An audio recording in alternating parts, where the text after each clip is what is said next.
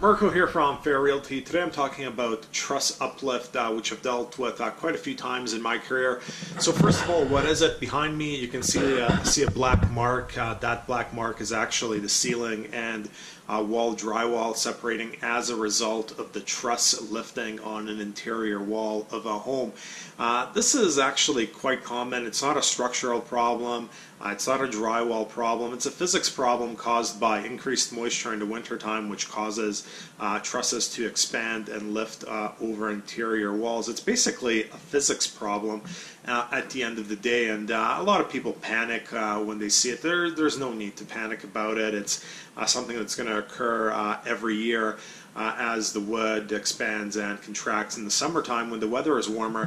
There is a way to get around this type of problem though, and without going into all the details, basically don't screw the drywall into the truss within 16 inches of an interior wall. Either float the drywall or use wall clips to secure the drywall, and then you can use these anchors that allow the truss to move up and down as it shrinks and expands. So if you use proper construction techniques, there is a way to get away from seeing the cosmetic effects of truss uplift in Victoria, BC. That's it for this week. Marko, Juras, Realty.